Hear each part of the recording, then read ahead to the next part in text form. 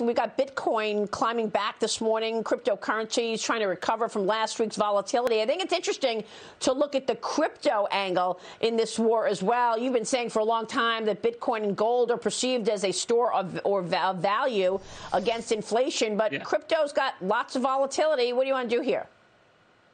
Well, yeah, exactly. I feel like we've been lied to, Maria. Everyone said that, look, you want to own Bitcoin because it's the new gold.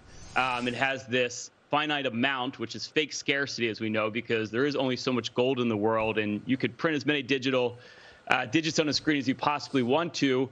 And what I think it's interesting here is you had two big opportunities for Bitcoin to do well here. Number one, you had the invasion of Ukraine. Bitcoin went down 10%. It wasn't a safe haven, whereas gold was. Props to Dennis Gartman, who's been talking about gold a lot on this show. It's, historically, when the proverbial you-know-what hits the fan, gold tends to do very, very well. Bitcoin didn't do it. Secondly, we've had huge inflation numbers for months now. Bitcoin's down 30% over the last 3 months. It has not been an inflation hedge whatsoever.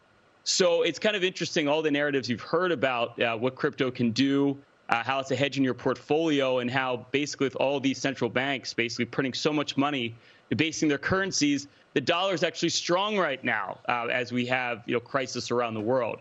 So, I think the question here is, at this point, is Bitcoin going to go higher here? It's up 10% here. I think it actually can, just because I think there's still a lot of speculative money out there. But any real investment thesis to own Bitcoin here, I don't think it's true. You can actually vote on my Instagram story this morning. I think, the bottom line is you're getting proven here right now with all these crises that are going on. And what I also think is interesting is past is prologue. Anything, we've talked about energy a lot on the show this morning. John Dennis mentioned it.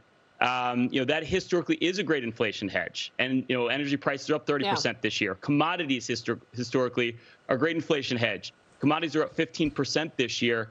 And we've had this flight to quality. Money has gone to the treasury market. It's gone to gold as we're seeing crises around the world. So I think history tells you everything you need to know. All the traditional hedges are in place. They're working right now. This is the reason you want to be diversified, and you want to stay away from those disruptive technologies that essentially get hammered when you have uncertainty like you have right now. So it's a very interesting time, and the past will teach you everything you need to know about investing.